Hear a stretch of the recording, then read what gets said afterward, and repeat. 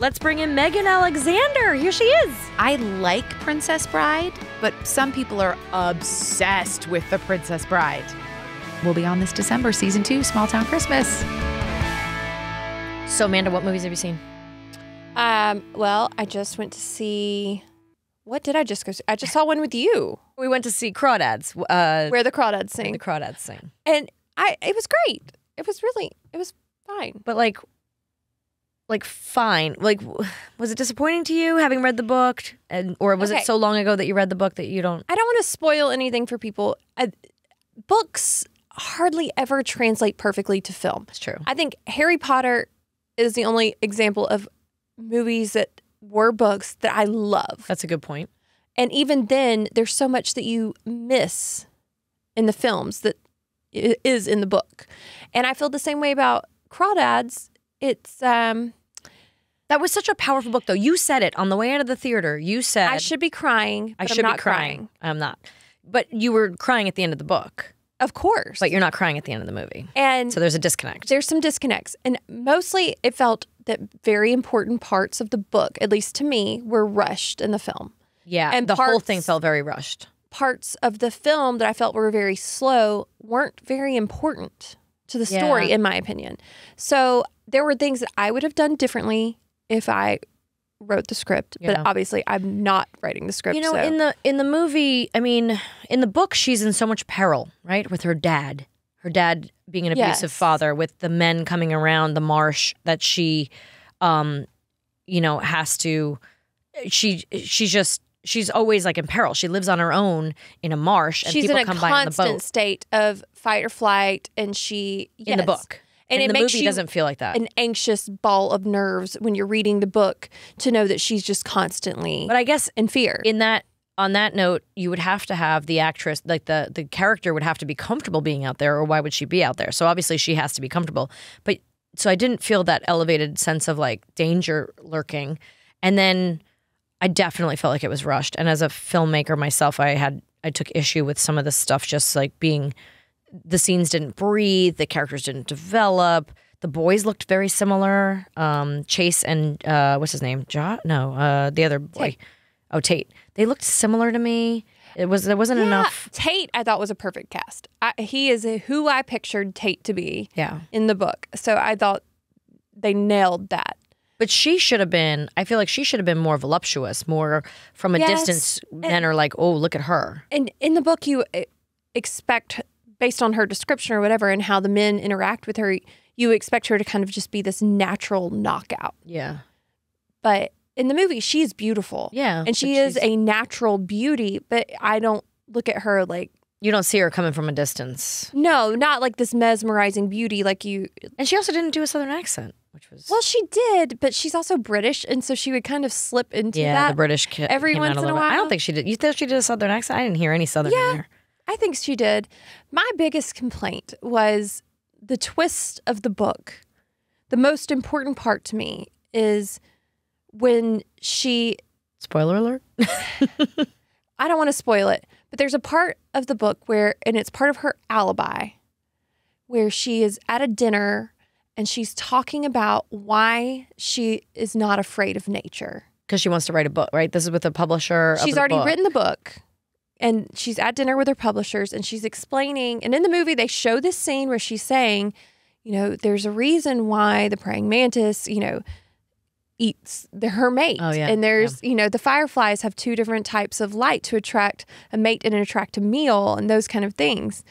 And then at the end of the movie, whenever the twist is revealed, which I won't give away, those lines are very important again. Yeah. And they didn't play that right. They washed right over it. Like, it was beautiful. But I feel like beautiful movie. But anyone who watched the movie and did not read the book does not understand the whole concept of the book. No, and I feel like the people that we went with, because we went with a group of like 10, and 7 of us had read the book and 3 hadn't, and those 3 really enjoyed the movie. Mm-hmm. But they have no idea what the book's actually about. They have no idea what it's all about. And then so I think it's really interesting because Crawdads is the only movie this year, I think, that's an original idea. Mm-hmm. Actually, based on a book, so it is from an IP, but It's the only movie that's not a sequel or a name we know, right? Maverick is a sequel. You have Buzz Lightyear as a sequel. I want to talk about that one. Jurassic World is a sequel. We know who Elvis is. We know who David Bowie is. We know who Whitney Houston is. We know these movies. Like, we know these characters. We know what we're getting. Right. So it's weird that, like, these days everybody wants this comfort, right, of this whole thing. But Buzz Lightyear, did you see it? I haven't yet. So Tucker and I went because it was the only movie playing in Tahoe this summer when we were up there. It's the only movie at our little movie theater. And we just had a night. We had nothing to do. And we're like, let's go to the movies.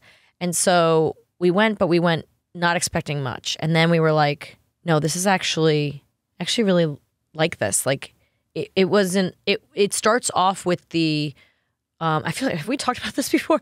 It starts off with like the whole idea that this is Andy's toy that he was given on his birthday, and this is the movie he watched to make him like and that just set it up for me in the right way. And it was I thought it was a really lovely telling of a story. If you're not expecting Toy Story, I think it was beautifully written. I think his voice was great. I think you don't get any other taste of any other animals, toys in it. You don't get any taste flavor of Toy Story, but as a familiar kind of character, it warms you up. It brings you in.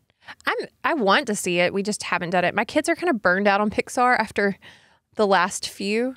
They're like, they're all sad. Oh. And I was like, oh, you're not wrong. And they're all about death. And I'm like, okay, well. Even Toy Story last Toy Story was pretty brutal, where they're all heading towards the incinerator. You're like, oh, what? No, there's one after that now. Oh, that's right. Four. That was 3. 3 was the one, right? They liked that one. Okay, Toy Story. I still think 3 was the best. 3 was the best. They should have stopped. That was a brilliant one. But here are some things that I was thinking about. That I like things. So here are some shows that I haven't been able to finish. Funny enough, Gilded Age. I have like 1 or 2 episodes left. Haven't finished that. Murderville was a fun show, but that's one that you can take or leave. It's like they set up where the actor comes in, like a guest star comes in to almost like a CSI type show, and they come in and they're doing there's a murder mystery, and that the guest star has to decide who it is. They don't know what's going on, but everyone else is scripted. You told me about this. Yeah. Yes. I've watched a few episodes. It's great, but it's not something I like finished. I still have not finished Yellowstone. Do you know that season 4? Mark gave up on it. It was a lot of like rodeo stuff that we just kind of didn't get into. I still got to watch Mandalorian, believe it or not. I've watched the first one, but you have to finish Mandalorian. I know, I really do. Yellow Jackets I haven't finished. I still haven't finished The Great. I think I have like a handful of that episodes one I could left. not stop. I love it. I Inventing stopped Anna? and haven't gone back. Did you watch Inventing Anna? No, I never even started it because I know the story. I don't care. And she's not that fascinating to me. No, it's not that fascinating. I still got to go back to Ozark and Outlander. Maid, I still haven't watched. We talk about that sometimes. Fargo, I want to watch. Fargo? Yeah, the Fargo TV show. They made a show? I think every season it changes, right? So there's, Colin Hanks, Tom Hanks' son. Kirsten Dunst has been in it. Ewan McGregor. Chris Rock. Oh, I think Chris Rock did a whole season. Oh, wow. Patrick Wilson. How have I not heard about this? It's so Jesse Plemons from I love him from Friday Night Lights. Jason Schwartzman, like Ted Danson. Actually, I want to say Ted Danson's doing the new season. Anyway, it's just it's a show I've been wanting to watch because Christina Milioti, who I think is hilarious. Like, it just seems like Bob Odenkirk, who's Saul from Better Call Saul. Have you watched that one? Oh, no, I haven't. Even though I've never really watched Breaking Bad. I know about it. Better Call Saul is pretty funny. It's like this. It's like a dry humor. I want to watch this. I got to watch this. But like Kaminsky Method, kind of in that same vein. One movie I hated. Let's just jump into it. Moonfall. I haven't even heard of it. Shocked about this one. Like the cast, who else is in it? It's Halle Berry, who cannot disappoint me usually. Right. This was traumatic for me to watch her. Like she was a bad actress in it? Oh, like even she can't save it. Okay. So it's Patrick Wilson, John Bradley. Like I love these guys. John Bradley is from he's a big part of Game of Thrones. Charlie Plummer.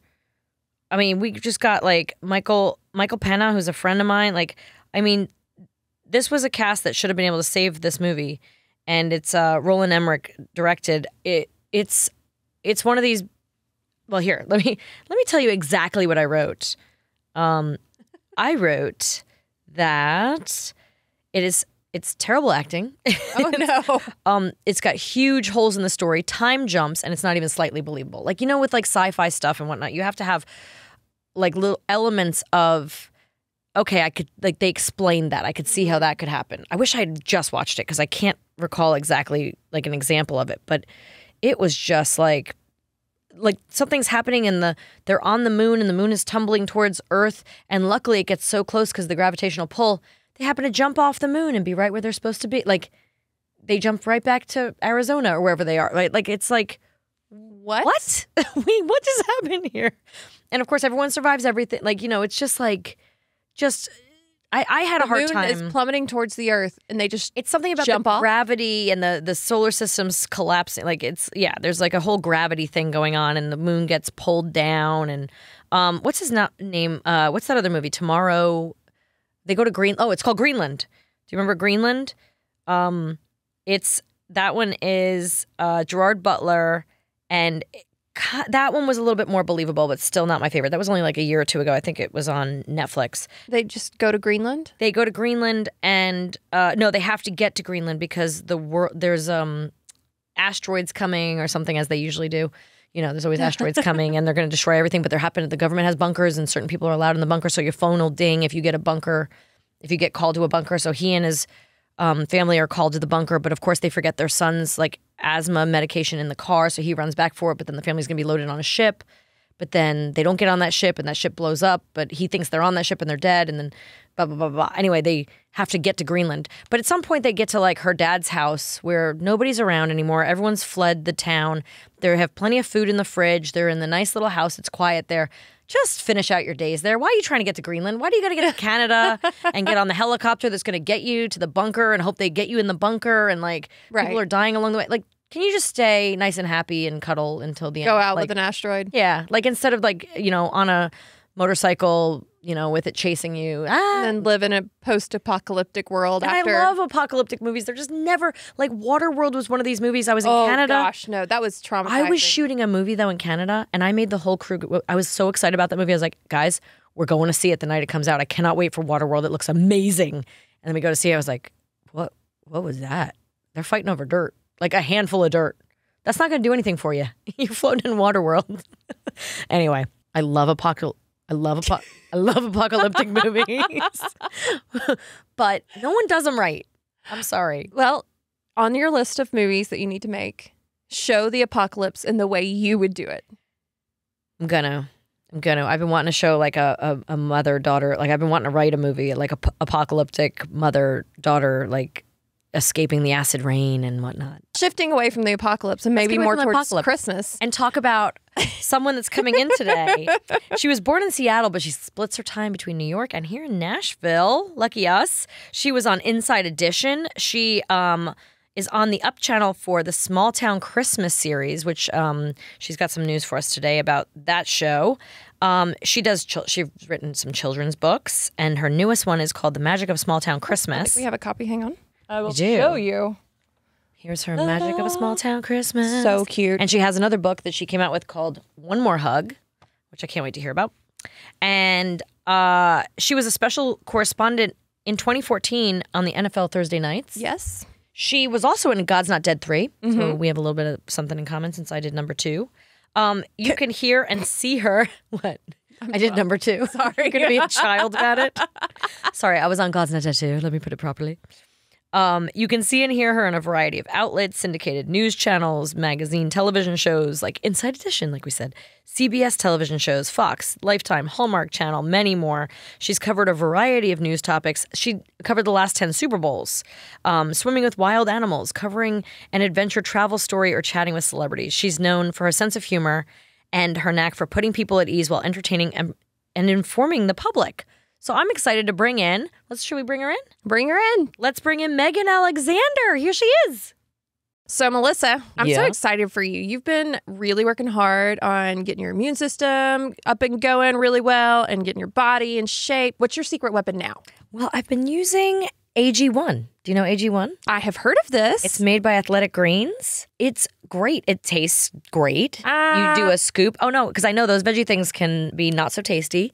This one is pretty yum. What do you you like do? put a scoop in your water in the morning and it, oh my gosh, it helps in so many ways. So tell me what it's doing for you. So with 1 scoop of AG1, you're absorbing 75 high-quality vitamins, minerals, whole food sourced superfoods, probiotics, all kinds of good stuff, right? It's lifestyle friendly. You can eat it when you're keto, paleo, vegan, dairy-free, gluten-free, all the things. So it's good for me. Yeah, absolutely. And it costs less than $3 a day. So you're investing in your health and it's cheaper than that cold brew habit. And I love this. They're sustainable too. For every purchase, they donate to organizations helping to get nutritious food to kids in need, including No Kid Hungry here in the U.S. That's and amazing. Yeah, they do like climate neutral, certified, all that good stuff. That is amazing. So right now, it's time to reclaim your health and arm your immune system with convenient daily nutrition. It's just 1 scoop in a cup of water every day. That's it. No need for a million different pills or supplements to look out for your health.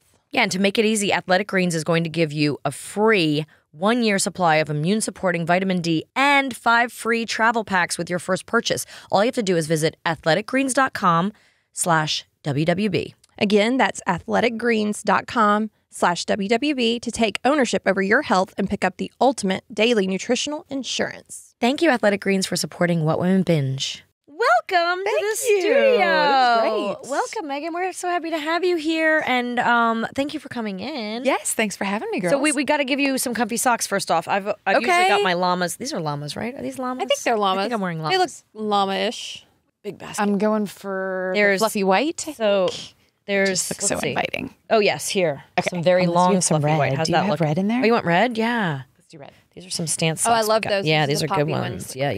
Okay, we're going with this. A little pop of color. I keep forgetting to give our guests this season. I've been really bad about giving our guests socks. I'm really glad I just remembered. Very proud of myself. Pat on the back. So do you recycle them and wash them all? No, they're for you. You keep them. Okay. That's why I have to be careful about the you ones that I imagine? wear and then not give. Yeah, those she has to 2 pairs that she pulls from, Yes. so we always know they're hers. So that's why if you had said green, I'd be like, no, don't take those ones. I think I've worn those. Those are great. Thank you. Yeah. I'm always cold, so I wear socks all the time. Yeah, and you know what? We just want to be comfy in here. We want people to feel like it's a warm, cozy place to talk about all your favorite binges. But anyway, so people have been binging you for a very long time. Oh, I don't know about binge, but Well, you're in their Well, house the like every day. holidays. it's true. Yeah. Hopefully. And then the home for the holidays thing. What's it called? The show that Oh, Small Town Christmas. Small Town Christmas. I love that. I kind of thought Tell you us might. about that. I kind of thought you might. a Christmas person. Never. But I'm so jealous because I have to we're about to shoot a Christmas movie here in Nashville and I have to make it look like Christmas. And you get to go to places where it already looks like Christmas. True. We do shoot a little bit early. We film one end of October and then November and then the tail end of November, beginning of December, because we turn it so quickly. We got it on air 2-3 weeks later. Wow. So we shot season 1 last year and got a super late start, and then they aired all the Sundays in December. So it's very quick, and I bring decorations with me in case something isn't super We decorated. need a snowman right here. That's a secret. Seriously, plus a little garland. Poinsettias, by the way. That's what Poinsettia. our production designer uses on everything. If you ever watch our Christmas movies, you will see poinsettias everywhere. And usually they're falling over in the wind. They carry so many on the truck, and they're decorated everywhere. They'll cover cables if we have to. They mainly cover hydrangeas, like people's flower beds and stuff. We've stuck Christmas trees in front of satellite dishes, and we had to cover that. Hey, that blooming cherry tree over there. Let's cover that with a Christmas tree.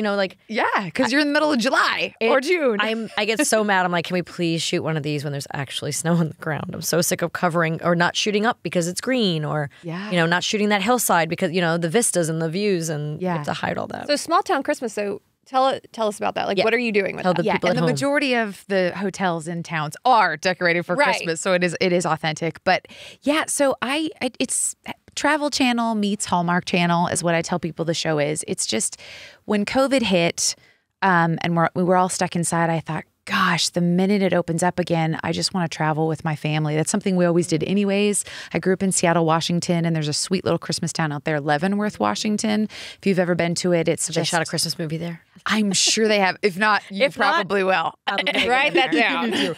But we love to travel and see what's their spin on hot cocoa and how, what carols do they sing at their church and what, how's their parade different from my hometown. So during COVID, I was like, gosh, it'd be really neat to do a travel show and visit all these small towns around the U.S. I think small businesses are the heartbeat of our country. And what are all these sweet towns doing for Christmas? And let's just film it. Let's film the drinks, the events, the faith component, the nonprofits that are doing these huge coat drives, and just all the different ways that they decorate. And I got to tell you, ladies, the funnest part of the process is the first phone call I make to these towns. They get so excited. Well, and everybody knows everybody. So I call and I find that one person. It's like, hey there, our television show would like to come and feature your small town on this TV show, Small Town Christmas. And they all go, oh, you got to call Betty Sue or Joe's your guy. They'll get you to the unofficial mayor. Everybody, exactly. The unofficial mayor, they know everybody. And it just starts falling in place because that's the way our small towns are, right? You still know your neighbors. You still know your local businesses. So the process of putting it together is so much fun. I get to know these people. And then we show up with our film crew and we try to do it in about 4 to 5 days. And we just go.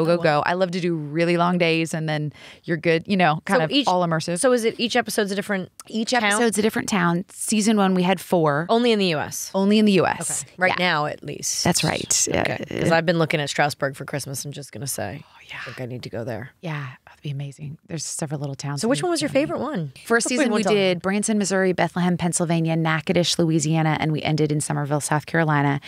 And I have to say, Bethlehem, Pennsylvania was really sweet just because of the name. It's known as the Christmas City.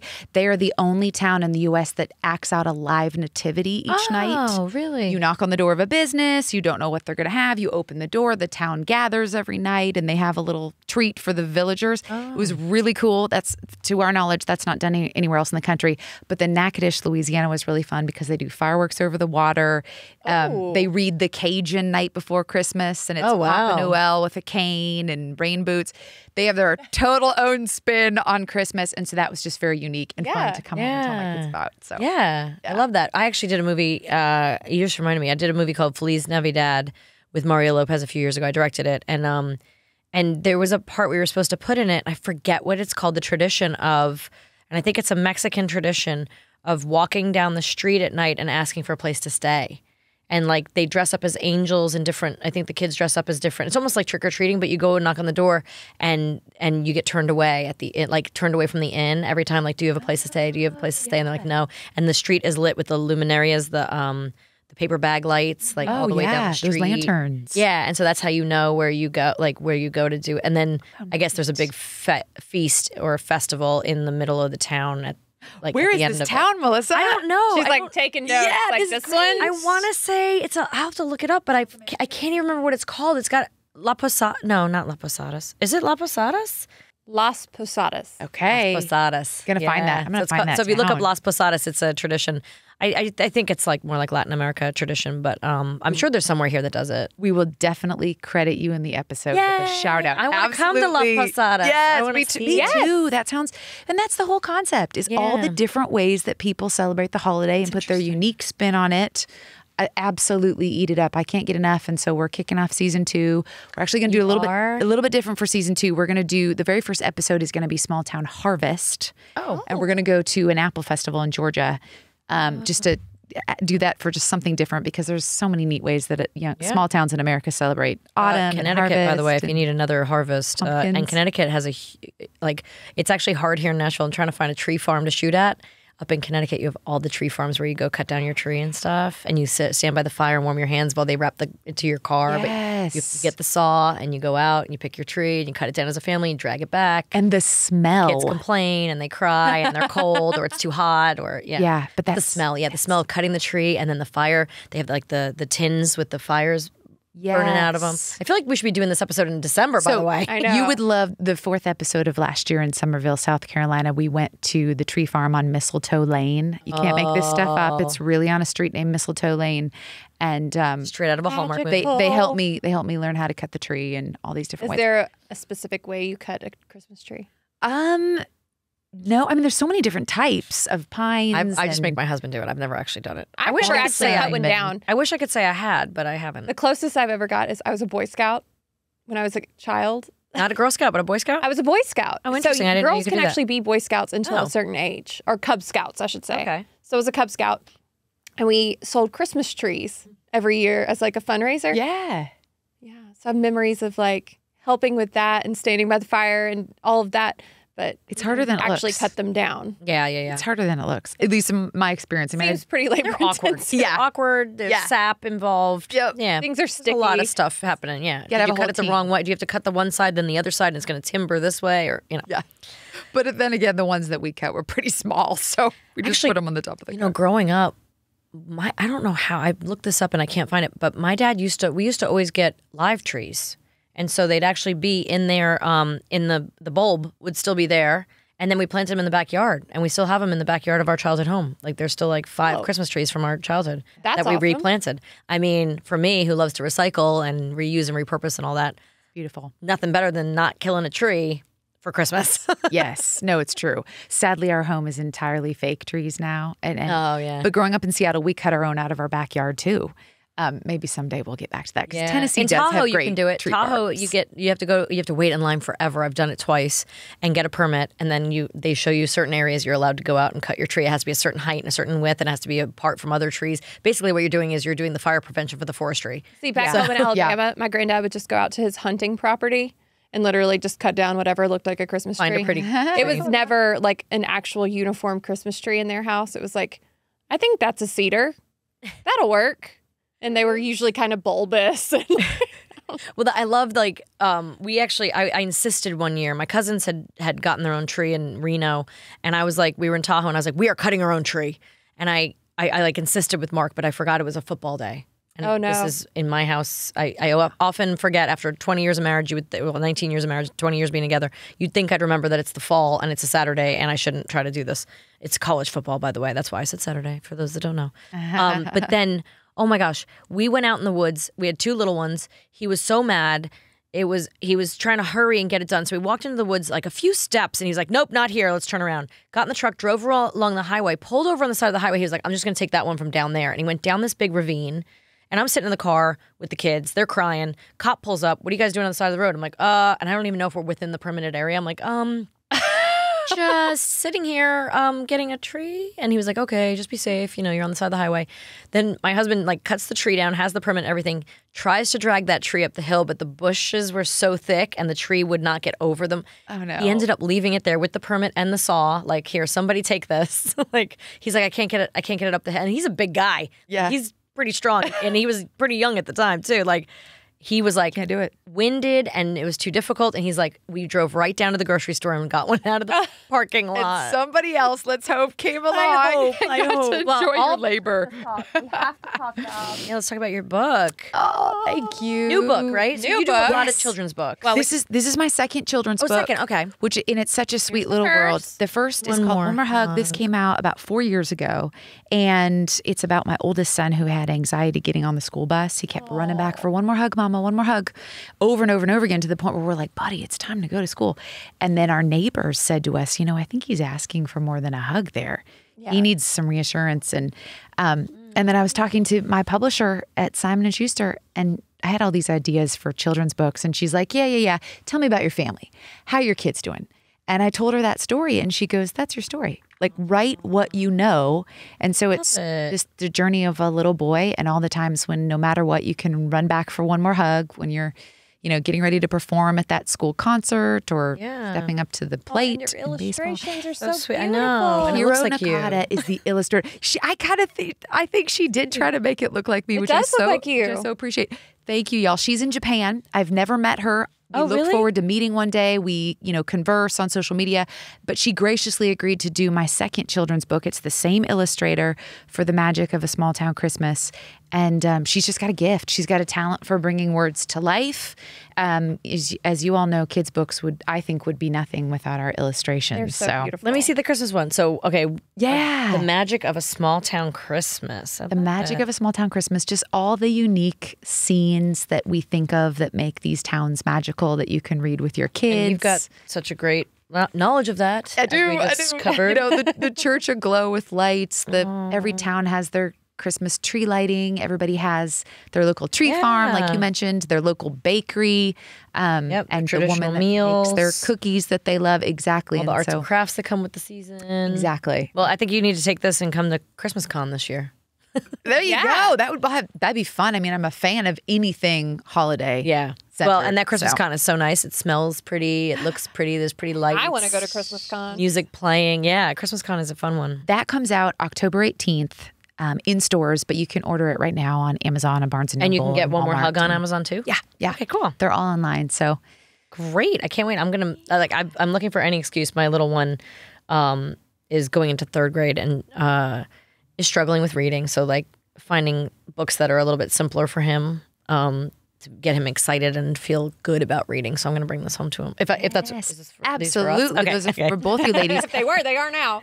And I will tell you, same with me. And that's why I love being a part of the children's book world is it's something to engage with your kids on, read together, talk about. Yeah, you're a boy mom, so yes. I'm a boy mom. Yeah, anyways, to get those boys to open up and get those share boys a little bit more of their emotions. To read and be emotional. Yeah, exactly. How old are your boys? So I have an 11-year-old boy, a 6-year-old boy, and then an almost 3-year-old girl.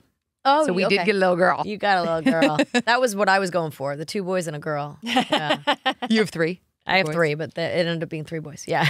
What are their ages? 3rd? 3rd grade is the youngest, and then 8th grade and 11th grade. Okay. Yeah, I've got one that's. Yeah, I've been trying to find ways to connect with him more. It's tricky. Like it's funny. I saw a post yesterday. I got to post it, but it's like parents that are like a mom of an infant, right, holding in the arms, looking at the like toddler walking along, holding hands, and saying like, "Oh, that looks so much easier." And then get into the toddler phase where you see like the big kid walking with his mom, and you're like, "Oh, that would be so much easier." And then the mom with the big kid looking at the mom with the infant, going, "Oh, that was so much easier." Yeah, it's like. All the stages have all their the challenges, stages. And yet you're right, like precious joys. And as your kids get older, when you can converse with them, I find that to be so sweet. Where you're like, oh my goodness, they're a little person when they now. start to really be able to, I don't know, open up about their likes and dislikes but I find myself so often like last night, my son and I went out, the 16-year-old, and I find that I'm always trying to, and my husband does the same thing. We're always trying to teach a lesson. I'm always like, well, did you know that, that this happened and this is the history of that and this is this and this. And that's not what he wants to hear. I'm not there to be his history teacher. I'm not there to, bring context to everything or even like I keep trying to tell him about my life. But I need to be a better listener, like about just like what he likes and ask the right questions to get him to open up. Yeah. And I'm struggling with it so much right now. You know what, though? I bet that they are taking it all in, and down the road, I bet you'll be surprised that they will bring up that, because my dad was that way. He was very much, let's go on a sightseeing tour and learn about the history of this and that. And I think of those things all the time, those little nuggets that he would plant in my head. So you're planting seeds. Hey, I took them on a European trip that I thought, we went and did all of Australia, and they were awesome on that. But that was aquariums and beaches and things like that. And then we went to Europe, and I was like, they're ready for this. The next year, I was like, they're ready for Europe. And we did this little like Italian, Paris, Portugal trip. It was a big trip. But I thought that they could handle like a little bit of time at the Coliseum or a little bit of time at this or that. And they ended up just being total punks about the whole thing. So nasty. They didn't like the heat. And then, but the thing that I remember is someone saying to me, because I was calling back home just like miserable, like crying to people, like, I shouldn't have brought them. And they were like, well, they're going to use this someday when they go on a date or they meet a girl, and they're going to be like, I ate dinner in the Eiffel Tower. Yes. And that time I went to Paris. Versailles. Yes, when I went to Versailles, or when I went to Venice and rode in that gondola. And it'll occur to them how special it was. Yeah. I hope. But I can relate to you, because when we took both the boys to Disney World for the first time, you know how expensive it is? The tickets, the hotel, all of it. And we were right by the Pirates of the Caribbean ride, and all my boys wanted to do was stand and watch this girl blow bubbles. And I was like, guys, the coolest ride in the world is right there. No, we just want to enjoy these bubbles. And my husband and I were like, what are we doing? Like, we're at Disney World, and We they could have have bubbles back home. But my kids are like on their way in, and they're like, I need a lollipop and a balloon. And I'm like, we could get all of that at like the dollar store. Yes, We have to go to Disney World for that. Come on. Yeah, I'm like, you're focusing on the wrong things. They want to sit and eat. I'm like, we don't have time to sit and eat. We gotta go. We got things to do. Yeah. We have parades to watch and shows to see and rides to ride. Yep. Yeah, Not so their funny. pace. That's They so will funny. go at their own pace. It's like giving them a Christmas present and they want to play with the box, right? Yep. It's that kind of thing. Yep. My sister, one year, my sisters are a lot younger than me. They're about, one of them's like 20 years younger than me. And one of them wanted, for Christmas, she wanted office supplies. She really wanted office supplies. So I took it a step up, and I was like, I'm going to make her business cards. Ooh. So she wanted to start, she was about, 12, and she wanted to start like a division of scary movies for kids. So she wanted to do like a twisted Alice in Wonderland. This is before Tim Burton did it. She wanted to do a twisted Alice in Wonderland. And I was like, okay. So I made her business cards with her name on it with like the picture she had drawn of like what a twisted Alice might look like, you know, and like goth, like a goth Alice or something. Yeah. So I made her these business cards. You know, I had to design them and like send them out, and they were expensive. And I presented them to her. She's like, and I also gave her like a porcelain Barbie that was like a collector's edition to put on the shelf, but she didn't get to play with it. And she was just kind of like, okay. My other sister stole from work a stapler, some tape, some like sticky notes, and like index cards. And she was in heaven. You got me office supplies? I was like, she didn't even get them for you. She stole them from work. Yeah. And I like had all these things made for you. This took me time These and are money. personalized. And she was business like, yeah, great, thanks. And like, who am I going to hand a business card to? You know?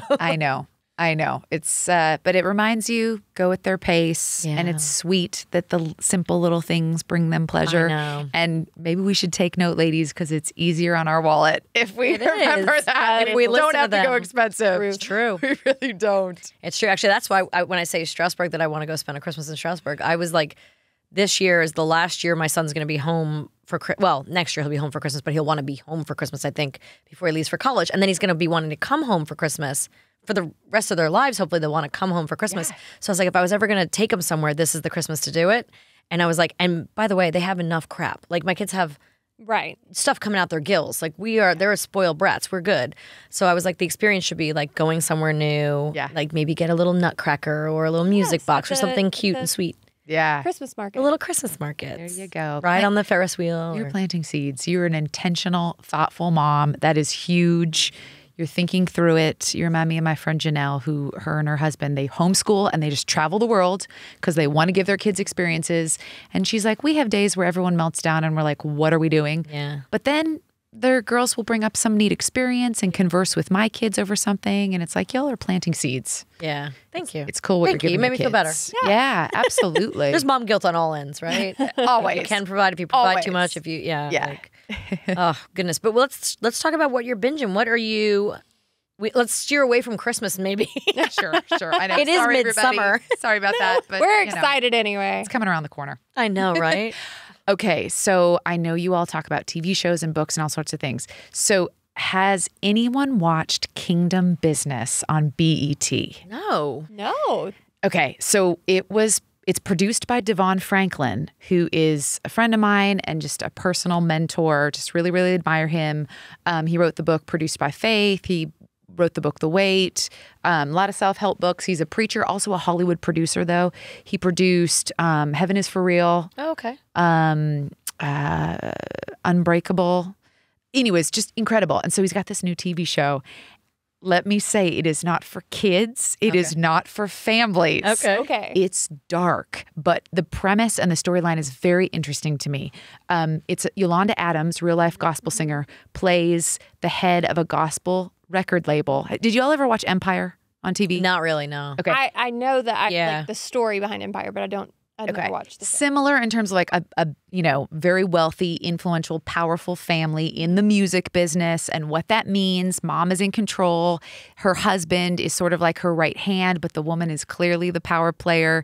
They're in this whole, gospel world, churches, and then there's a whole like just inches away from them is a whole nother dark side of just different people and relationships. Again, not family friendly, but I think it's very much tapping into just... It's called Kingdom? It's called Kingdom Business. Kingdom Business, okay. People I'm writing it down. Kingdom Business, people are a mess. Yeah. And I think the TV show reminds us of that. And yet Is it like Righteous Gemstones? It sounds familiar. I don't know what Righteous Gemstones is the that one. Danny McBride. Who else is in that? John Goodman? Yes. Okay, yes, I They're believe the it preacher, is similar. Like crooked preachers. Yes. It's more comedy, it sounds like. Okay. Yeah. This is more drama. No. This is dark. It's a drama. This sounds a little bit mafia, like religious mafia. Yes, but also like very redemptive. There's redemption all throughout the show where you realize nobody's ever lost cause, no matter how deep and dark. My husband might like that because he hates when he people loves are redemption. unredeemable. Yeah. Yeah. Cannot stand when somebody goes off the rails and they're like we're watching Lost still, believe it or not. We've been watching Lost all year, I feel like, because it's so many episodes. Right. And of course we only get he falls asleep halfway through an episode, whatever. But there's, when just towards the end, I feel like there are starting to be some characters that we're like, they're just terrible people. Like, Yeah. You know, we liked them all at the beginning, but we're like, no, we're done with him. Well, and isn't it also sort of like Breaking Bad in these shows where sometimes the person that you're supposed to label as the bad guy has some really redeeming moments or is kind or does something really generous. And then the person that's supposedly the good guy starts making mistakes. That's sort of kingdom business. It's human nature. It's culture. It's why do we make good decisions versus bad decisions? It's really funny. I'm interesting. working with Rita Moreno, and she. I was listening to her memoir before I started working with her, and she. I think she said that she dated Marlon Brando off and on for years, and she said that he taught her that you don't. I mean, I might be mixing up my books or something here, but I think she said that you don't play the bad guy, you play someone with an intention.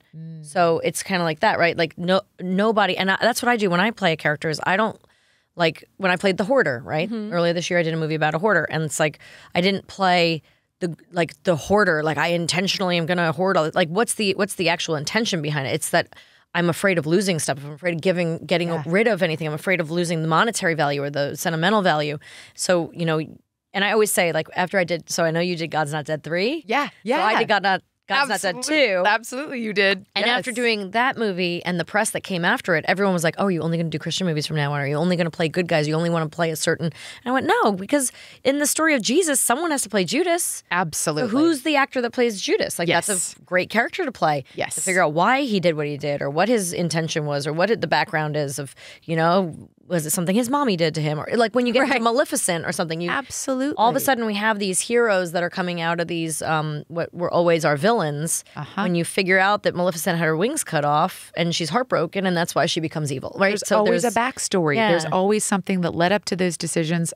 I love what you just said. The Bible's full of messy people. Yeah. There are ultimately, the Bible is one happily ever after story. One perfect person. Right. And one perfect person. Everybody else is a mess. And God found a way to use them. So I hear you on that. And I think just exploring human nature and why we do the things we do is also just really fascinating. Yeah. The backstory on everything. So yeah, absolutely. So yeah, kingdom business. Just for the adults. Amanda's writing it down. She's got her book. I got it. Her I'll be list. curious what y'all think. And it's also a show where I'm like, I think I'll continue watching it. Have y'all ever been that way? Yeah. I'm like, I wonder if I'll go past season 1. You know, some shows it's just a small time that you're supposed to watch them. It's super weird that like I was really into Upload. I don't know if you know the show on Amazon. Obsessed with it. My husband and I binged it quickly, loved it. We're so excited the second season was coming out. It came out. We watched the first one. We're done. Like, yeah, I want to get back to it because I feel like you have to. I don't know. I'm not someone that likes to leave the queue unfinished. Yeah. But like I don't like to leave a book unread and that kind of thing. So it does kind of like sit there in my heart of like I got to get to something. I got to get back to it. Yeah. But it's funny how some of those things like you expect you just can't wait and then you never get to it or maybe the anticipation's too high for something. And I think there's also nothing like the first season too, right? Sometimes it gets better. Lost. Sometimes they wait Lost me too around long. season 4. You've moved on. Yeah, it's true. So I would say Lost had a good 3 seasons. Okay. And then things got tricky. But yeah, but then again, we talk about all the time about these classic shows like Friends or Seinfeld or some of these shows where you don't have if you didn't have the time to develop it, if you didn't get to season 2 or 3, it like nowadays they would squash them within a few episodes. Good point. They would be like, nope, I don't like this. Because it takes time to develop those characters. And yes, and appointment viewing. People knew they could watch it. Thursday nights it was always on. Yeah, that's right. Yeah. You know, and Friends and Seinfeld, I think we're back to back. You made a date and you did it, and now we're on our own schedule. I miss when we can appointment watch it. television. I do too. But do you really? Because I love crawling into bed at 10 o'clock and being like, I've got 2 episodes of Only Murders to catch up on. Well, one was, but would you do a movie instead in that place? Like, I feel like I watched a lot more movies before TV shows started to take its place. I mean, if I'm going to watch a movie, my favorite is to like go to the theater. Yeah. So that for me is has taken the place of appointment television, I suppose, because you have to be intentional about going. Yes. But when it comes to like shows and binging and all of that, like I like the freedom to be like, I want to watch this right now. When I want to watch it. Do you watch a lot more TV now, though? Because I feel like back then you'd be like, whatever was on a rerun, you're like, yeah, I guess I'll just lay here and watch that. Or that's right. We didn't have as many choices. We didn't have as many choices. Pick up a book or turn off the TV, go to sleep. But I think that's my season of life, with kids and being busy. before kids or when the kids were a lot smaller, I watched a ton of television. And I think I'll probably get back to that as they get older and have more time. But you read so much, and I don't understand how you read so much when you have the kids. But I just read in between everything. Like, And I'm fast. sitting on the sofa, my kids are watching Bluey. I pull out my book. How's Bluey, by the way? Is it Blue's Clues? Bluey is not Is as it related to life-changing Blue? as Daniel Tiger. But is it related to Blue's Clues? No. That's a very strange name. No. then. So That's Bluey way too is confusing. a blue heeler puppy. She's a girl. And she comes... Blue's Clues is a puppy. Who's also a girl. This is very confusing. No, but it's Not at all nothing like connected? Blue's Clues. It's storytelling. So it's like her life at home with her little sister and her parents. It's kind of like Peppa Pig, but with more real life So application. you have little girls. My kids, I feel like Even Riker. my little one has will been pay obsessed with attention to Stranger Bluey Things sometimes. since the beginning. So I can't like he's never been into the little kid shows. Well, you've got a 3-year-old, so you're still in Bluey land. I've seen it on the menu of our TV, but we've never tapped on it. We're still Baby Shark everything. Oh, 2.5 girl. So, okay. Well, when Bluey mercy comes on into me. view, Oh, you will know. But it's just little short cartoons, and there's usually like a little life lesson. Like the one that stands out to me is there's this one where this budgie, like it's a little bird, that they have attached to. I guess it got sick, and they rescued it, and then it ends up dying. Okay. And it's like obviously teaching children how to deal with death, and that it's okay to be sad, and how, walking them through those steps. And my 9-year-old even watched it, and he was like, "Why are we watching this? This is horrible." And I was like, "It's actually really good, to talk about." He's like, "This is sad. I don't want to deal with this." And I'm like, "Well, it's watch making you Bambi. confront some issues you clearly have." Or Dumbo. Or Dumbo. Dumbo's the worst. Depressing. Oh, thank you for saying that. Oh, Everyone says gosh. Bambi's the worst, but Dumbo is No. the saddest movie on It's earth. so sad. So depressing. I And refuse Fox and to the watch Hound. the live action. Yes. and the Hound A is lot a of tough the one. Disney. Homeward Bound. Yeah. I don't think I know that Benji one. was actually. depressing too. Benji. Oh, Yeah, I hear you on really? that. All of our childhood movies, y'all, full of trauma. Old Yeller. Wasn't that Oh, Really? yeah. right? Lassie. haven't watched Always it. had I a decent haven't happy watched ending. those in a while. Yo, my boys stumbled upon a cute one last night though. Wish Dragon. It's on Netflix. I've heard about this. yeah. Really cute. They were watching it, and again, I have 11 and a 6-year-old, and they it's all their watched spin. it? Yes, and it's their spin on Aladdin. It's a dragon in a teapot instead of a genie in a bottle in Asian culture, and it's so well done. Constance Wu is the voice of the female. cute. But I was so proud of my boys because there was a cute little romantic scene, just a cute handhold scene between the boy and the girl. And I walked in, I said, "Hallmark mommy moment," because they always say that to me when I'm watching Hallmark. They're like, "Oh gosh, another Hallmark mommy moment." I was like, "Boys, little Hallmark here in this movie. I'm impressed." And they were like, "It's really good." Oh. Wish Dragon for Wish all Dragon. ages. All right. There we Check go. that one out. Well, we have some questions we ask everyone in season 3. Okay. Are you ready to go? I'm ready. All right. Is there a movie that you would watch with commercials? It comes on TV, there's commercials, and you're still going to sit through it. Yeah, probably Braveheart, Gladiator, Oh, yeah. Count of Monte Cristo. Oh, okay. Oh man, I haven't thought about that movie in a I minute. don't think I know Or that Patriot. movie. I mean, I know the You haven't story, but I watched don't know Count of that. Monte Cristo? No. That you need to I add need that to to see your that. All right. one day when I actually have time in my life. Yeah, one day when I have time in my I'll throw life, in one I'm more. looking- Sound of Music. Oh, yeah. Yeah. Oh, I haven't shown my youngest that. Like, I feel like a failure with my third one. Like, there's some. Exactly. Every That's a season's long good. one, though. How long is that movie? I'd say So like long. 2.5. I think I always fell asleep 3 when hours. she went back to the monastery. It was a right? 2 Or not VHS, monastery, whatever so- it's called. the Abbey. The Abbey. She went back to the Abbey, and then I always be like, "How do you solve a problem like Maria?" That's right. That's right. Oh my gosh. Is there a So book good. that you read super fast? So just of late, I did finally read Going There by Katie Couric. Having worked in the television industry for so long, I'm like, I got to read this book, And it was a quick read. Like I just stayed up a couple nights in a row and read it.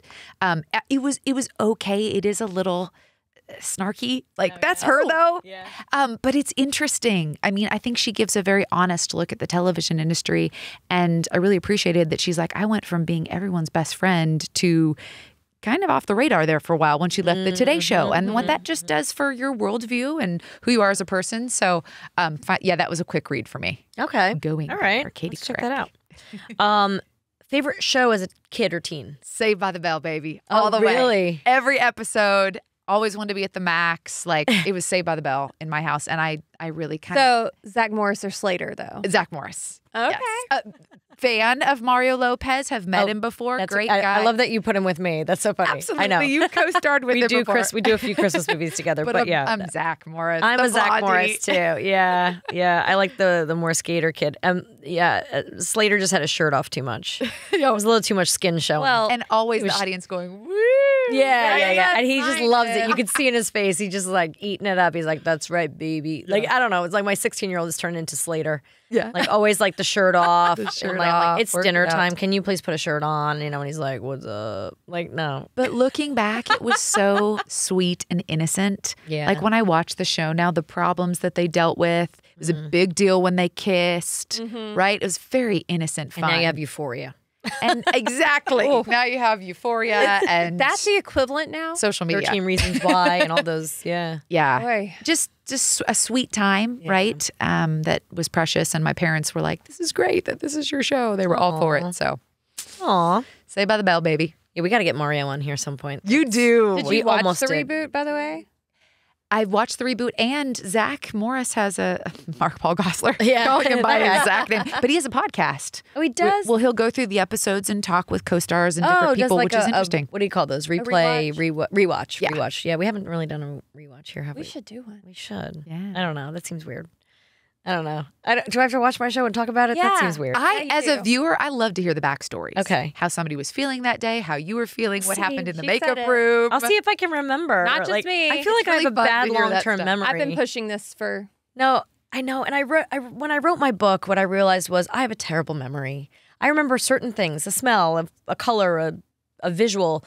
It's almost like a snapshot in my head, but I don't have all the details. Like I'm listening to Rita Moreno's book and she's 90 years old and she remembers things from her teen years that I'm like, I don't remember yesterday, like what I had for breakfast. So how do I remember something? You watched the episode, it spurs It'll memory. Maybe it come will. to you. Maybe it It'll will. come to you. All right, we'll try one. We'll try to one. live alongside you as it comes to you. Maybe season 4 we'll do that. There you go. What is your favorite fast food joint? In and Out, hands down. Oh, yeah, okay. I will wait in line for 2 hours to get my In and Out cheeseburger. So what do you do when you're in Nashville?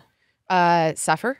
I mean, we have Culver's, which is not a close second. We finally got what's the one?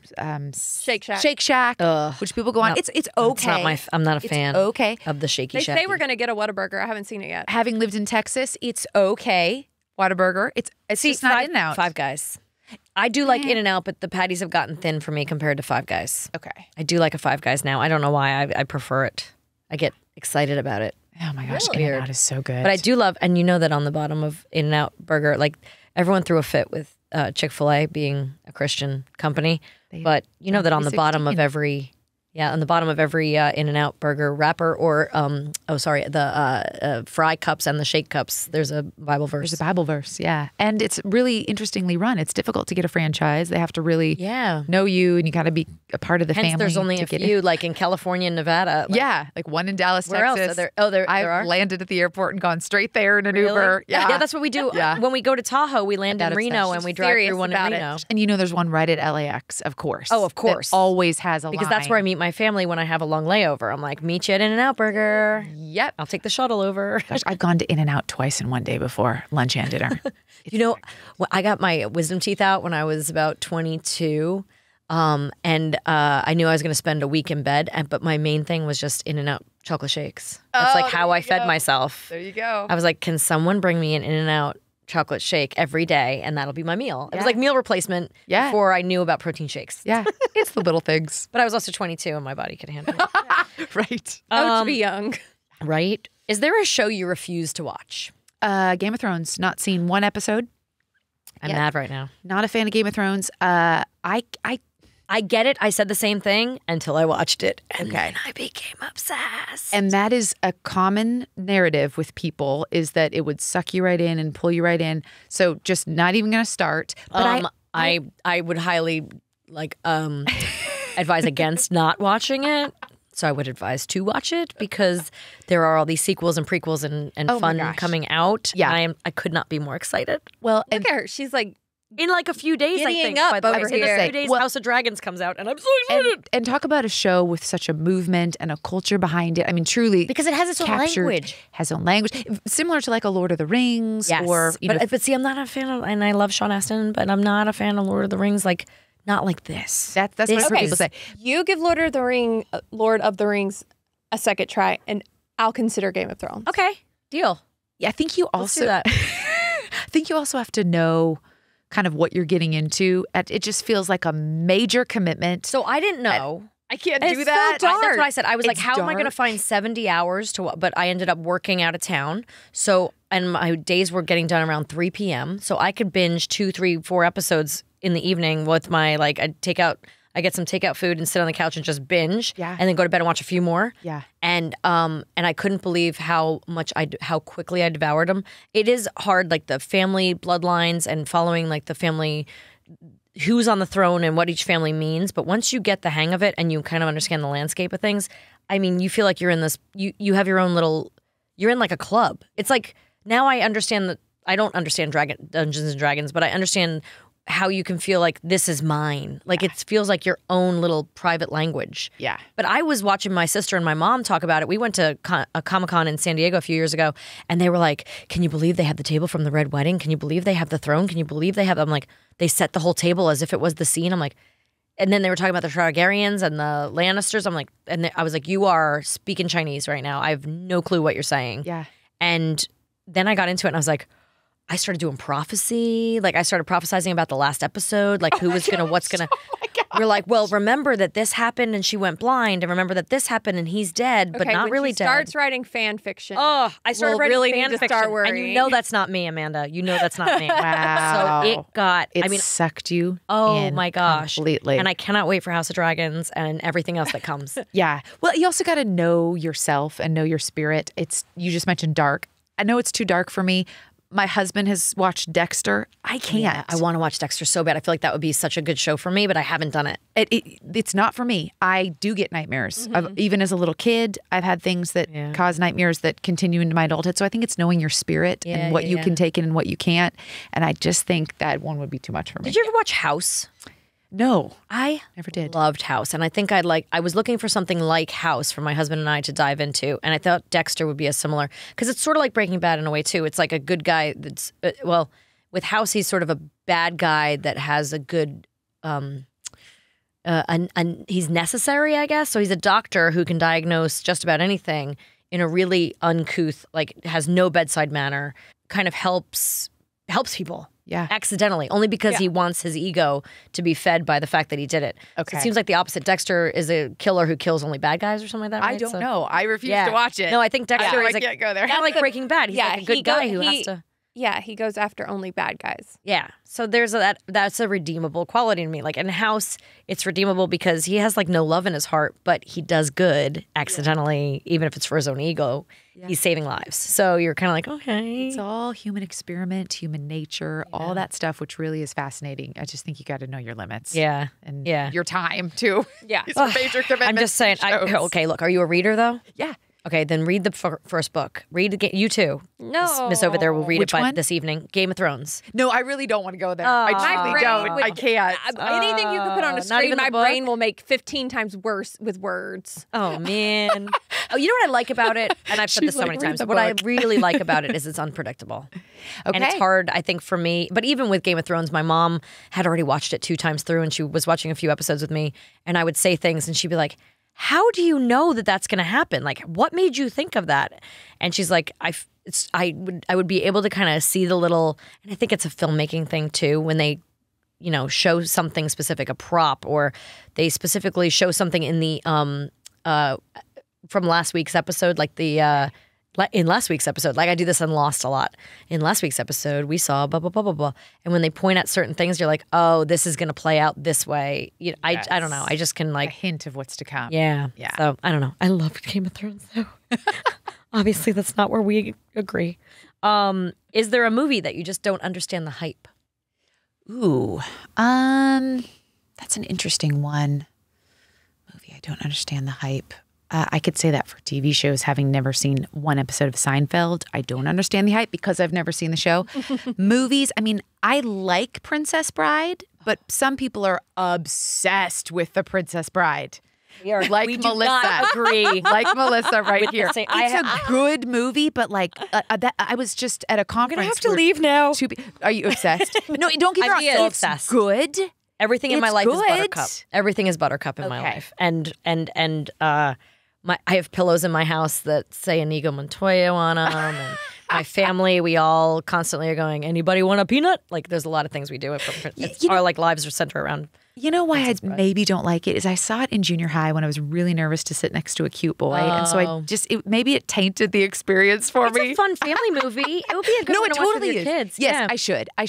Yeah. It has a cheese element to it, but it's also like what I like about it is the grandfather's telling the story to Fred Savage, right? He's telling it to his grandson. Yep. And so then the little boy is like, ew, is this a kissing? So it is like a romance, cheesy romance novel, but with the aspect of a little boy listening to it. So he's like, no, there's pirates and there's killing and there's giants and there's, there's this whole. That's true. There's rodents of unusual size and like. Yeah, no, that's true. It's like. I love it. It makes me cry. In some ways, it's like the never-ending story. It It's is like a the never-ending great story, but funny. dream adventure. But very funny. So I'm not saying I don't get the hype. I think for me, it's just not my number one. Where I think a lot of people from our generation, it's their number one. I will It's their let number the one. Game of Thrones slide if you go watch Princess Bride one more time. I need to with my boys. No, thank you for the reminder. And then you call me and tell me if you still agree. Changed my mind. I want to know. No, I want to know. And they did love Never-Ending Story. So Never. You know what? And I'm going to a Comic-Con that the whole cast is going to be there, and they've actually recreated the Sadness Swamp. I think they call it. Swamp of Sadness. Yeah, where the horse. They've recreated it at the Comic-Con. the horse scene. Yes. That's an emotional movie too. Yeah, Has it all. That one has a lot of. That one makes me cry. Like that one Yes. really makes like Never-Ending Story, and the Empress is. I've actually become friends with her. How Tammy. many times did you walk around Tammy. your We should house get with Tammy a on- necklace on your head? On your head to look like her. Oh, yeah. God, she's stunning, and she still is. I like secretly took pictures of her when we went to dinner. You still look just like that as a Oh my filter. God, she's gorgeous, and she's in her. I think she's like close to 50 or 50 now. Atreyu. I literally was sitting at dinner and like took pictures of her from across the table sneakily, and then sent them to my sister. I was like, "Look who I'm having dinner with." It's so great. Epic adventures, such good movies, great stories. Really So, good. Do love those. Is there a workout that you gave up on? Just burpees. I Do just you hate burpees? can't stand them. Can't do them. Same. Yesterday, We did I a few faked my way yesterday. through them. It makes me want to cry and just quit and walk out. Yeah. Like Why I would just anybody do a burpee? no. My husband loves them. He's super into like Spartan races and Tough They don't- Mudders and the whole deal. Burpees Like don't bother me. There's a lot of other things that bother me. are so many a form better of things torture. to do. Torture. It's just I'm like I'm done. No. I'm done. But see, what I feel Get to about the a burpees. burpee is that it's an all-inclusive. Like, do this, and you're kind of covered. You got the arms, the legs, you got to squat Do this, in. You and got you'll to push hate up yourself in. tomorrow. You got to well, jump it's, in. it's everything I'm not good at. A squat, a push up, getting up quickly, the quick bounce up on your feet. I was never good at that. Like I'm done. So if you put it dead last in my workout, I will maybe be can happy. do a couple. Yeah. But No, I will or we just can skip walk the- out. That's me with yoga. I hate yoga Yeah. because I feel like the thing that you hate is the thing you need the most, right? Yeah, probably. Like There's a I lot need that I yoga need then. so badly, and I just do not want to do it. Yeah. Do you have a favorite genre of books? Self-help, anything psychological, deep thinking, culture, human Most nature. recently? Well, I'm working through one called Into Our Lives First, which is for counselors, but it was recommended to me. It's just really interesting about just staying centered. I think as mothers, we're always helping other people, caring for other people, caring for friends, husbands, our jobs, like remembering, what is important for you and your healing and your faith, and that your relationship with the Lord needs to be number one. And it's just interesting through the lens of a counselor because they're always giving and listening and hearing a lot of things. It's by Diane Langberg, who's just a very interesting author. So Yeah, cool. just a good self-help book. I like it. Is there a short podcast? I don't know why I wrote short. Is there a podcast you have on like constant, like what's your favorite podcast basically? The newest one is Drama Queens, which is the ladies of One Tree Hill. Oh, okay. Joy Lenz, Hillary Burton, and Sophia Bush doing what you need to do, walking through the episodes of One Tree Hill. I jumped on the One Tree Hill bandwagon super late. I'm actually still working through the episodes now and going, oh my gosh, it's a fascinating show. And then to hear them talk about it, it's just really fun. Again, love the backstories. I guess I got to do a watch along. We need to watch One Tree Hill too. We just had I know, Janet I Kramer actually- on, who was on several Sure. seasons of it. Yeah, I almost She was- turned it on the other day, but then I didn't do it. Yeah, I should. watched the first few seasons, but I don't.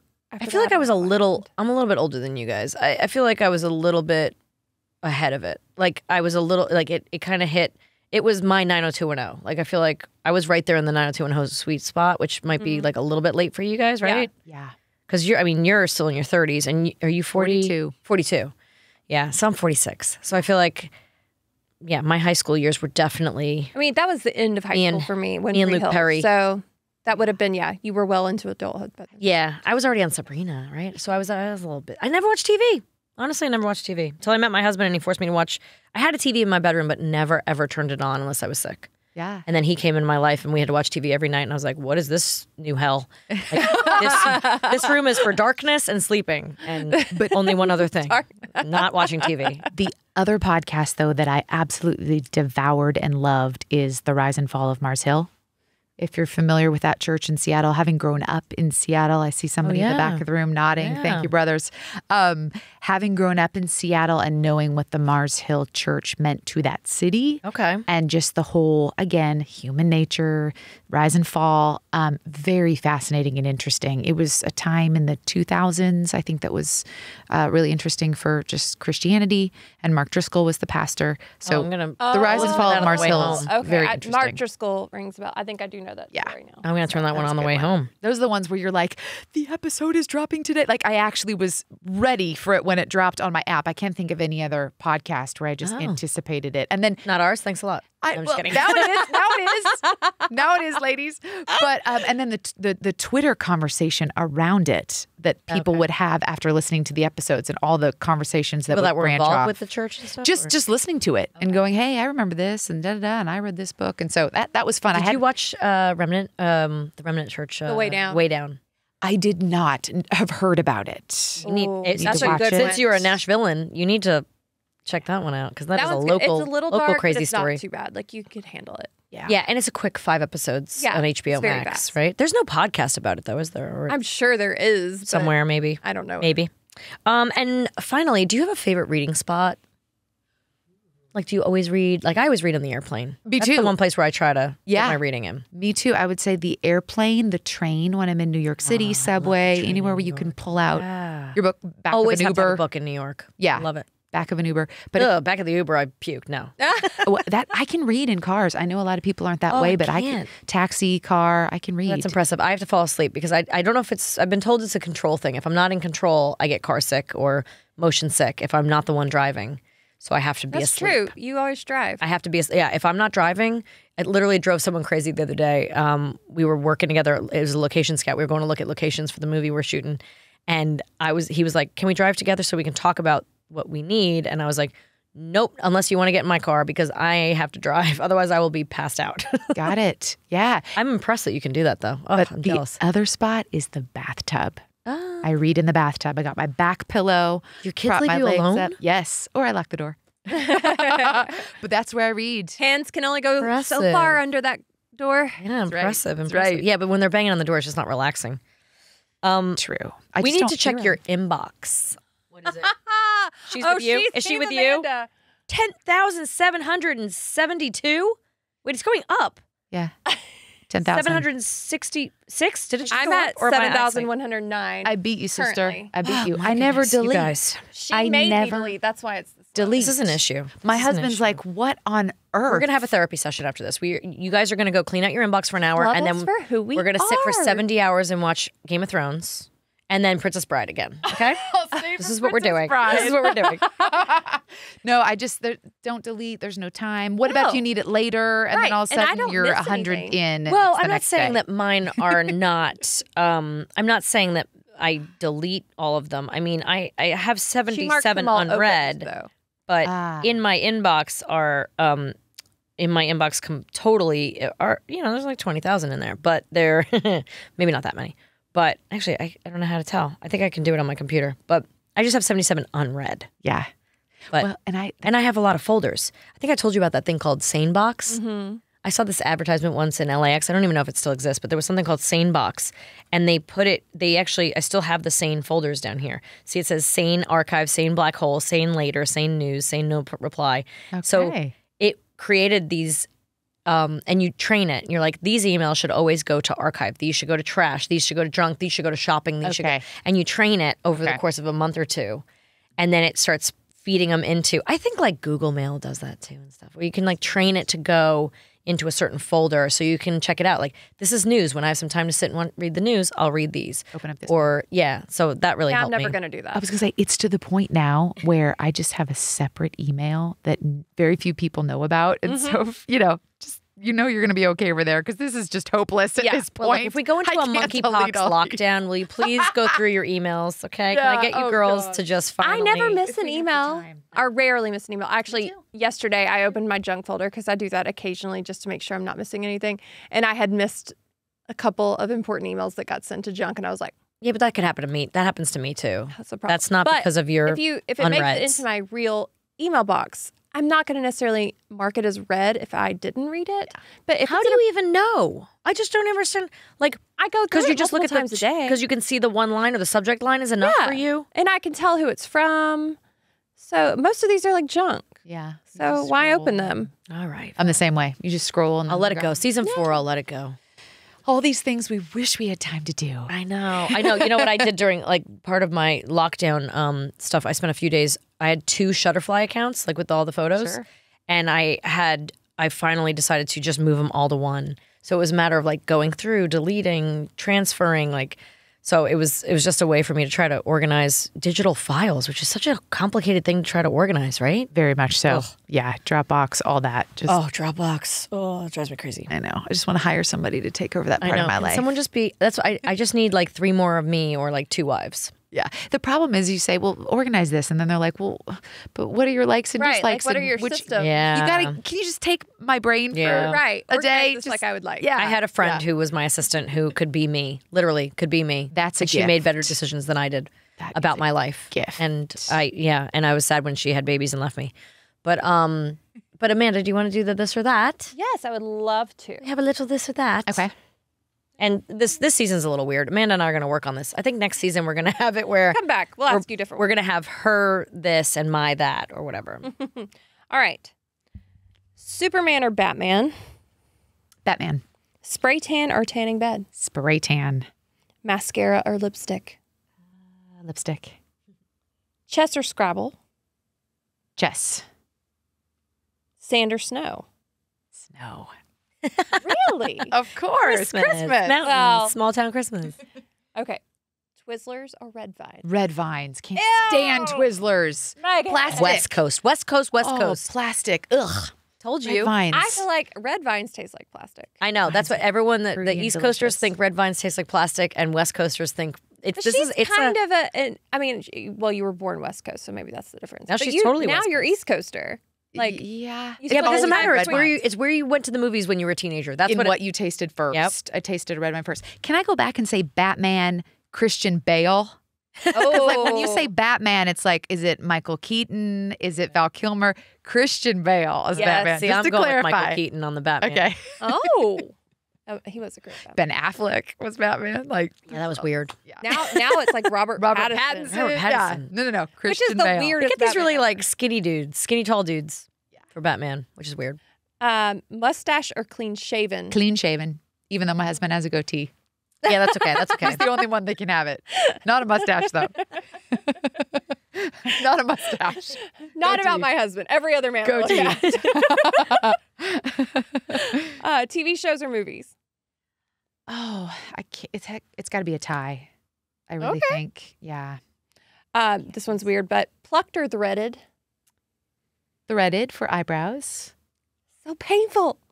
I like it. She loves it. Fast. It's fast. Fast. It gets it done. Yep, they're great. Oh, I Getting can it out. feel But it plucking, I gotta work stinging too on my hard. I face miss as a we talk few. about Yeah, it. they kind of end up doing a little plucking anyways at the threading That's true. places, That's but true. the majority of it is threading. All right.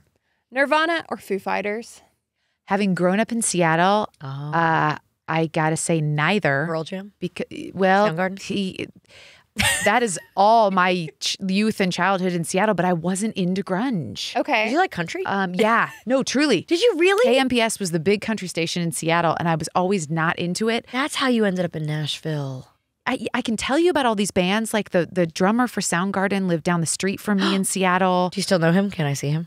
He was kind of a recluse. Have him call me. Okay. Yeah. But I know like Dave Grohl and all them. Like I know of all of them. And when Kurt Cobain passed away, people literally went into mourning in Seattle. I did in New York City. As you know, like I experienced it, but I just was never into grunge music. It was. To me, the best part of it was wearing flannels and Birkenstocks to school. I participated here I was in in the New style York, side of it. I was in Seattle. But yeah, I wasn't into the music. What about y'all? What would you choose? I'm Foo Fighters. I'm Foo Fighters. Okay. I think better music. See, I would say love the passion of like Nirvana. Just the my answer to you is Backstreet Boys or NSYNC, both. Like that's where I go. That was a season 1 question. Yeah, Okay. That was what I was. And then there was Elvis or Beatles was second season. Yeah. So, but wait, real quick. So growing up in Seattle, did you know a lot about Frances Farmer? Was that like a story told around there? Frances Farmer, who is that? Okay, so I guess not. Okay. No, who is that? So the movie Frances with Jessica Lange that she won the Oscar for is about Frances Farmer, and Nirvana has a song called Frances Farmer Will Have Her Revenge on Seattle.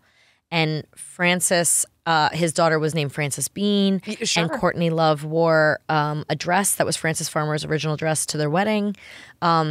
I guess, so I thought it was a big part of the culture up there. So she was an actress who started off in theater in Seattle. Yeah. Went to Hollywood. She did not like Hollywood. Like, I feel like there's a few other actors I'm reading about right now that I feel like the same sort of thing. She did not like the way Hollywood was, like why she had to do publicity and promotion when she just wanted to play the parts.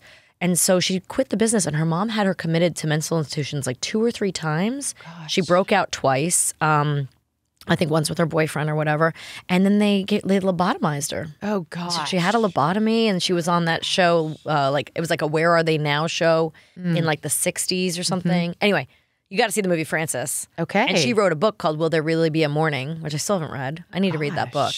But like post all of this, she wrote a book? I don't know when she wrote it. It must have been after the lobotomy. I mean, she was around for a long time after the lobotomy, but just no emotion. She was just emotionless. Oh my goodness. You got to watch the movie. It's pretty powerful. I was going to say, I knew only that he named his daughter Frances Bean. I didn't know anything on that backstory, so I need to check it out. Yeah, Frances Farmer, check her out. And I'm sure friends in Seattle would have known. Yeah. So I just wondered, because Nirvana was obsessed with her. Like when I always loved the movie, and then I saw that Nirvana had the song, and I was like, I wonder if this is like a big thing in Seattle.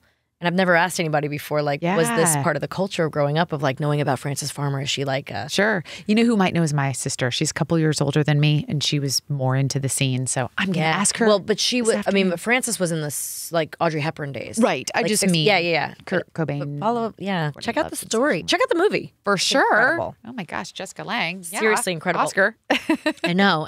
Well, thank you for being here. Thank you for having me, ladies. This was so fun. So everybody can check out your books on Amazon. One More Hug, and the new one coming out. The you can Magic pre-order. of a Small Town Christmas. That's right. And the show is on Up TV, Up Faith and Family, and it will be on this December, season 2, Small Town Christmas. Hey, check it out, everybody. Thank you so much. I can wait, but not. You can wait for Christmas, but you can't wait for the show. You can watch it now anyway. You can probably watch last season, right? That's right. So catch up on last season and then check out the new season this year. Get ready. Gets you in the mood. Thank you, guys. Thanks for being here. Bye. Thank you guys for joining us here at What Women Binge. Can you do us a favor and give us an Apple Podcast review? It helps a lot. Yeah, and while you're at it, you can follow What Women Binge on Instagram. And follow me on Instagram at Amanda WWB. If you like listening to the podcast, you would love seeing it. So you can subscribe to my YouTube channel, youtube.com/MelissaJoanHartOfficial for full episodes, bonus content, and so much more. What Women Binge is produced by Laugh-O-Gram Studios. Our wonderful theme song was written and produced by my cute husband, Mark Wilkerson. Video production by Matt Giesler and Jay Hawley. Audio by Matt Lott. Production assistant Jen Best. And she is the best. What Women Binge is distributed by Podcast Heat. For more information, visit podcastheat.com. Do you have a question or a comment or a topic you want to suggest for the show? Well, we are listening. Email us at wwbquestions@gmail.com. We'd love to hear from you.